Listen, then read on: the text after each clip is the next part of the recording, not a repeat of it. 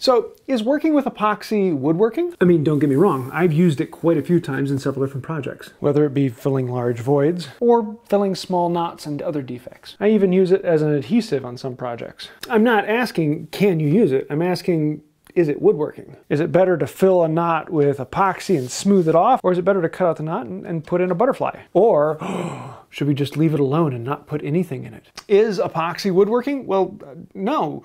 Because it's not wood, it's epoxy. But under those same rules, you could say that hardware is not woodworking, because screws, bolts, and hinges, well, those aren't wood. As with anything, every application is different. If I'm doing a historical restoration and bringing it back to what it was, no, I'm not gonna be using epoxy. But then I'm not gonna be using standard wood glues. I'm gonna be using hide glue. I'm gonna do things the way that they were done in the past. But if I'm working with 13-foot long, beautiful slabs of oak, and they have a few voids, I'm not gonna throw away the whole slab because they have voids in them. Label me a heretic if you want, but that's okay because I know that I am heavier than a duck.